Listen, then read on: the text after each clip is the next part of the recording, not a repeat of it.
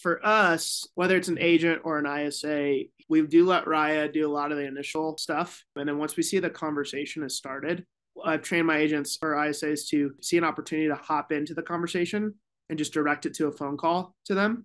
We've been doing that forever with Raya text. And now even with Raya voice, like if you have a specific follow-up, reaching out to that contact right away and saying, hey, Aaron, you just got off the phone with my assistant. She set up a time for us to chat at 5 o'clock tonight. I just wanted to get you my contact details so that way you know who's calling you at 5. Talk to you then. Just that one little touch almost confirms the appointment at 5 o'clock.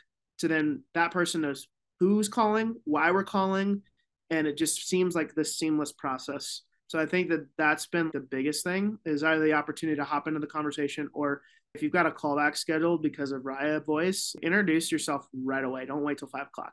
Just hop on it. That could be a templated thing in the database. It's that easy.